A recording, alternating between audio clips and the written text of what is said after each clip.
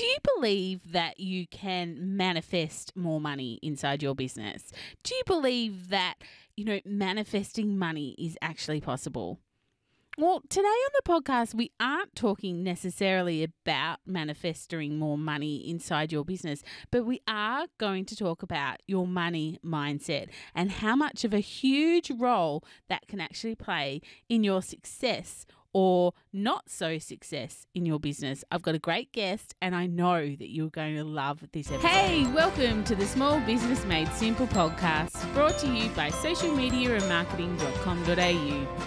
Being in business is never easy, but it can be simple, or at least simpler.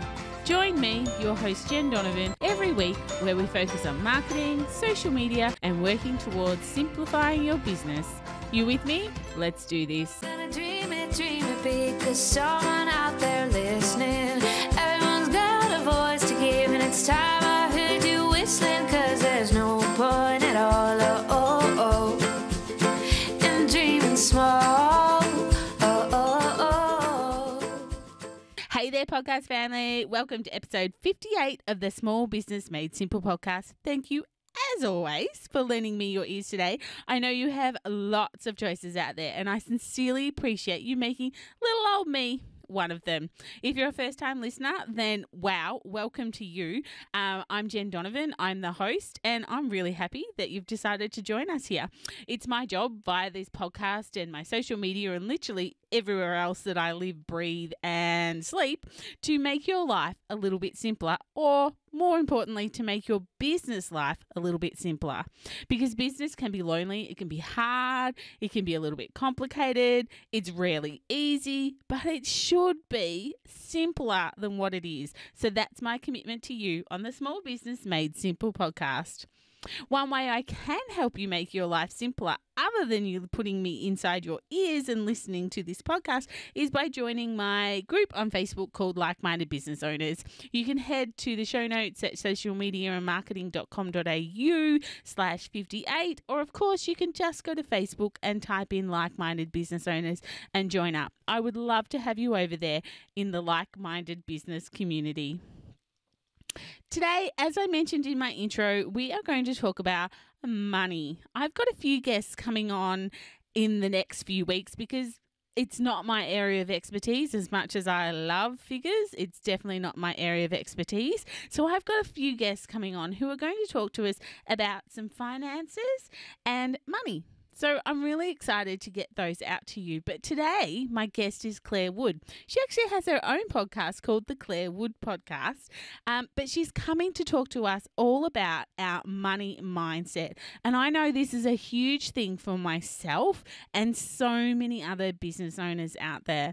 The stories from our past and the stories that will actually become our future, the ones that involve money will really depend on our mindset around money. I was actually listening to Clare's podcast. It was late last year, and she was talking about just this thing, about money mindset. So I thought, my gosh, this is awesome, so interesting. I need my audience to hear from Clare. So in true Jen fashion, I reached out to her in my DMs of Instagram, asked her to come on, and clearly she said yes because she's on today. Clare's a qualified accountant turned business coach, and she's got some fabulous insights for you around money. So I can't wait to share this episode with you. So let's welcome Clare to the podcast. Thank you so much, Clare, for coming on the podcast today. I'm super excited for you to come and have a chat with my audience about money mindset issues and all around that as far as finance and business goes. But for those people who perhaps don't know much about Clare Wood, could you just tell us a little bit about yourself and about your business? Yeah, sure. So I'm a business coach and I work with women entrepreneurs, mainly in the service-based businesses. So in B2B, like copywriters, graphic designers, branding people. I have a podcast called the Clare Wood Podcast. And I've also recently launched a program called the Money and Marketing Makers. And like you said, my big passion areas is really like, sounds bad to say, but it's money, right? It's talking about money mindset, but also I'm actually a qualified accountant by trade. I'm a CPA. And so I'm also a big believer in teaching people about how to manage their money, because I find these days everyone's all about the rah-rah, the sales, the top line sales number, but no one's actually talking about what really counts, which is profit. So I'm really committed to teaching people about how to understand and manage the financials in their business as well.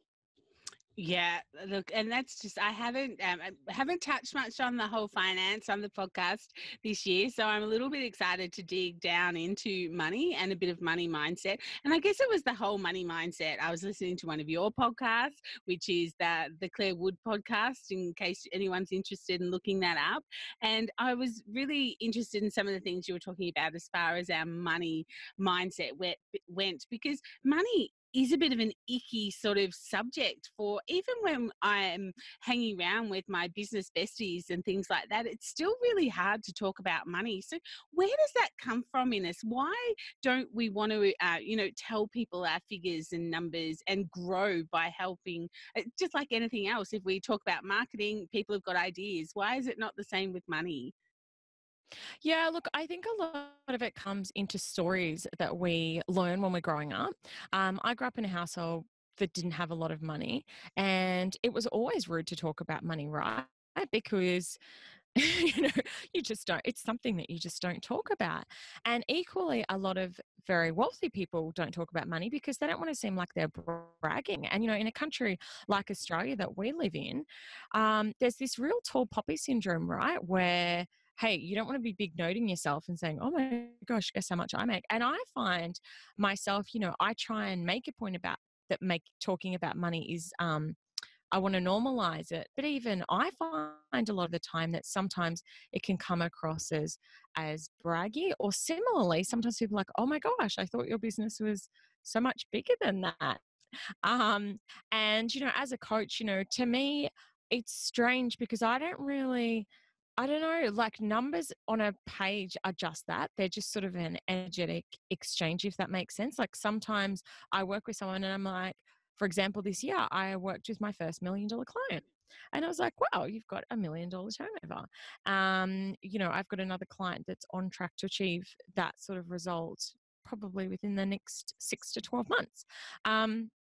But sometimes, there can be people that look super impressive on social media and have massive followings. And then you go, wow, you're like struggling to get by here. So I think removing a lot of the energy around it is a great first step. But I have to say, like, I'm certainly not perfect here. It's something that I still feel really uncomfortable with because a lot of these messages that we grow up with are, get quite ingrained. And, you don't want to make anyone feel bad. Like I'm quite lucky in my business and I don't want to make people feel crap about themselves if their business isn't doing as well, I guess. So, it's interesting that it is such a controversial topic, but I love the fact that we're here talking about it. And I think that the more that we do talk about it and then people can share about their learnings, then the more that it can help everyone overall. Yeah, absolutely, for sure. So if we did change our money mindset just a little bit and we did talk about it, within the right people to chat to it about it, I guess, it's not something to get advice from just anybody. But if we did kind of change that money mindset, do you think it would impact our business results dramatically? It's interesting. This is the other thing. Honestly, I don't think so. I could be I could be wrong, but I think that what we need to do is get more open in sharing about the struggles and what works well for us. And that's why I like to share, about my launches and about things that have worked well for me in business and not so well, because I think that ultimately it's about the strategies. Like I said, at the end of the day, the money is just an output. It's just an end result. And I've certainly worked with people that are doing very well financially in their business, but they're just cruising. Whereas I know some people that are super driven and are reinvesting a lot of money back into their business with a really, really big end goal in mind. So for me, money mindset isn't about necessarily tell me what your numbers are, but it's more about opening up conversations around money and removing a lot of the negative energy around talking about money, if that makes sense. Yeah, that totally makes sense. Thank you. The podcast that I was listening to that kind of prompted me to ask you to come on and be a guest and talk about this was you were talking about nailing your numbers. So, what does nailing your numbers actually look like for a small business owner? Yeah, and this is one of my favorite subjects because as I sort of mentioned in the intro, as a qualified accountant, I am a big believer in people really understanding what's going on in their business because I feel in the business world, everyone talks about sales. So it's always like, I've got a 6-figure business, I've got a 7-figure business. But at the end of the day, your sales number doesn't indicate how much money you actually make, right? People are like, what? Because trust me, I know lots of people that are turning over several $100,000. I had a client of mine that was turning over several hundred thousand and made an $8,000 profit a year. Yeah. Because as much as you might be earning a lot, if you're spending a lot, then you don't really get to keep anything at the end of the day. So that's why I'm a big believer in people understanding what the numbers mean. Understanding your profit is the amount that you actually get to keep after you pay all of your expenses. And of course, you've also got to pay tax in them. So to me, nailing your numbers is really about understanding your numbers. It's about making sure that you sit down and look at them and go, oh, okay, I know what's going on here. And it's about making conscious decisions. So it's not necessarily about being conservative and not spending any money. It's just about being mindful with your money. It's about understanding them. And to me, that's what nailing your numbers is. Yeah. So to understand your numbers, who are we looking at to help us understand our numbers? Should we be having a bookkeeper, an accountant? Should we be doing courses? What is it? Who else do we need inside our business lives to help us nail our numbers? You can talk to your accountant about it. You can educate yourself online. You can read books. I haven't read it, but I've heard there's a book called Profit First. It's meant to be a fantastic book about how to manage your financials.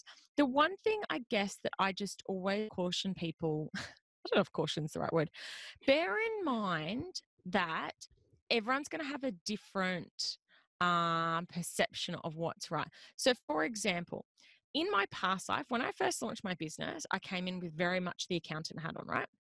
You you don't spend much money. You just focus on profit and blah, blah, blah. And so I spent pretty much nothing. Like I went out, I got clients, I had virtually no overheads. And the majority of my income was profit. The problem with that strategically, as I found out a couple of years in, when I was looking at a couple of peers who started about the same time as me, was that they were all suddenly taking massive leaps ahead because they had been starting a podcast, building a team, all of these different writing books. And that, I guess, had shot me a little bit in the foot because I'd been so conservative with my expenditure that I hadn't been reinvesting back into my business. So that's one thing that I would caution you is that whoever you talk to, just be conscious that everyone's going to have a different perspective on what that line is and what's appropriate. And I think it's different for everyone, right? So your accountant will probably err on don't spend any money. Your profit is this. Just put your head down. And I love that you changed the voice for the accountant. That's an accountant. I can rag out accountants because I am one. Okay. And on the flip side, like marketing people are like, what are you talking about? Like, and this is my marketing voice now. What are you talking about? Invest it all back in, like do this, spend every single cent that you've got back in on marketing. So you just kind of need to be conscious of who you're talking to. That different people are going to have different agendas, right? And what an appropriate amount. Like for me, I would love to be able to invest even more money back into my business. However, I need to be mindful. I've got a family that, I need to provide for, and I've got young kids and we've got childcare costs and all of that stuff. So, you need to kind of balance that out and be mindful that I guess, you need to be realistic about what you can do as well. Yeah, I think that is such great advice. I absolutely love that. Thanks, Claire, so much for sharing that with us. We were speaking off mic just before, and you were talking about outsourcing. Is that where you flipped your switch to grow because you weren't spending much, and then you outsource, which gave you time then to grow your business? Is that the mind switch that you went through? Um, yes, that's part of it. But I would say that what the mindset switch that I did was I suddenly went, I really want to take this seriously about maybe a year ago. And then that's when I really started to up level my business, up level my marketing. I've done a podcast episode called How to Triple Your Prices. And the reason why I did that podcast episode is because I did just that. In less than a year, I tripled my prices as a result of up leveling my marketing. So as much as I definitely outsource a lot in my business, I did it very mindfully. I didn't suddenly go, here's a bunch of money and I'm going to go and hire all these people. It kind of happened as I grew my business. So I did it consciously, I did it mindfully, and yeah, but it's definitely been a component because it's very tempting to do everything in your business, right? But if you're not operating in your zone of genius, like for me, my zone of genius is coaching people. It's sitting down one-on-one and it's really looking at their businesses and going, how can I help you achieve more amazing results in your business? So when I'm doing that, I'm doing my best work. Where I'm not doing my best work is editing my podcast or trying to design things. I'm the worst visual person. So that it makes total sense for me to get someone else to do that and for me to concentrate on what I do best. But Yeah. like I said, I didn't go and do it the other way. I mean, I did it as my demand grew, as I was getting busier. So Yeah, okay. Yep.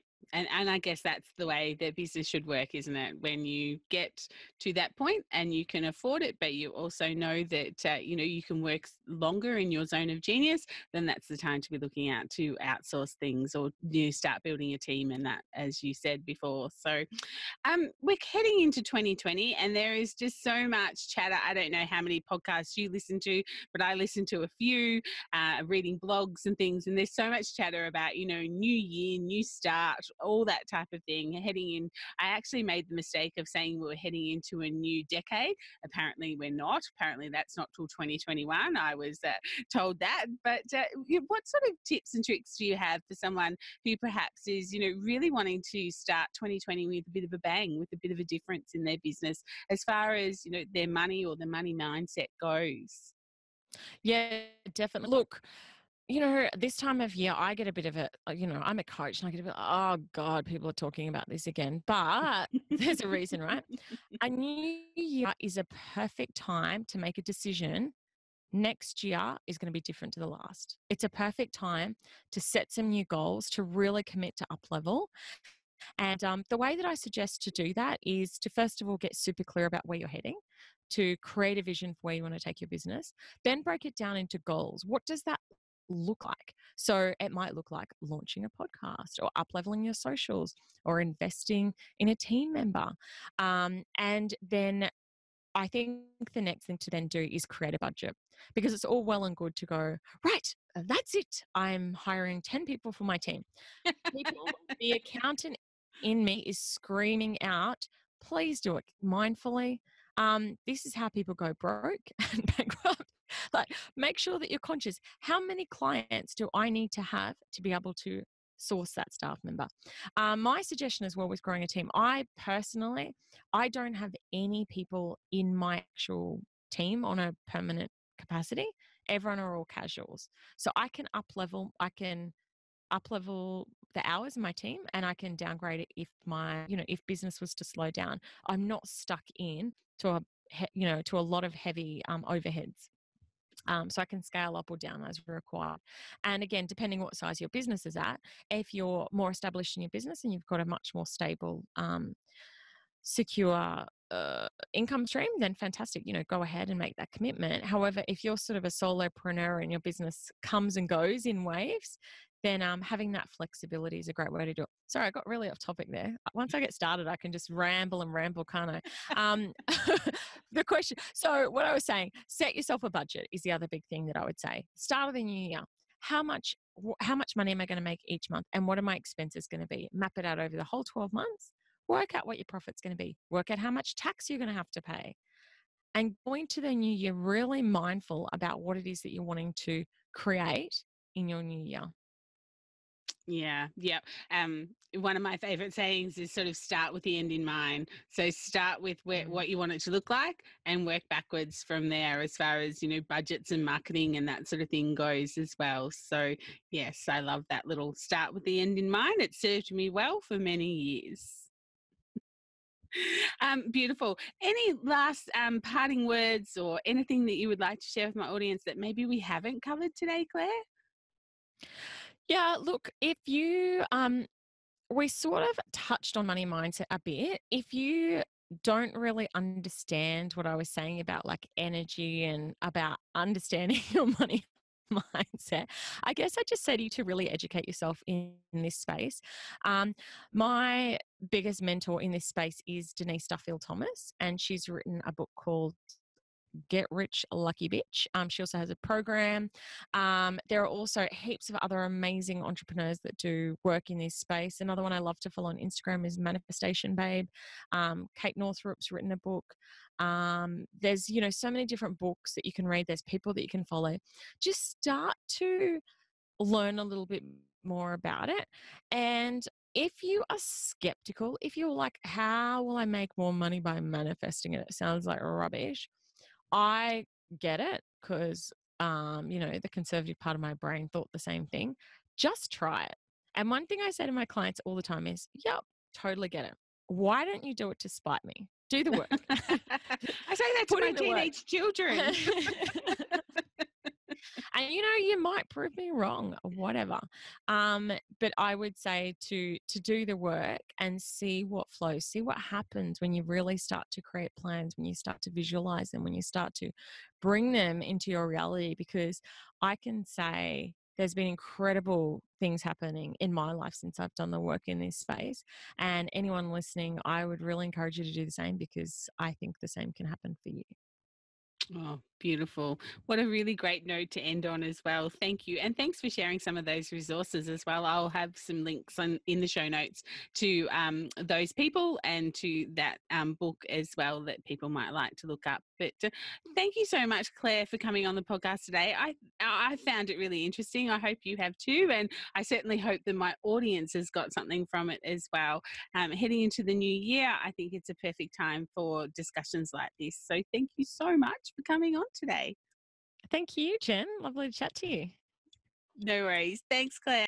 I really hope you enjoyed that episode. I know I did making it, and it was really great to get to know Claire, offline, as well as having that chat with her that you actually heard. It's always great to be making new podcast friends. And I have to say, one of the episodes I will do this year is all the things that I have learned and discovered and what this podcast has actually given to me. And this is one of them, being able to make new friends over podcasts. It's just awesome.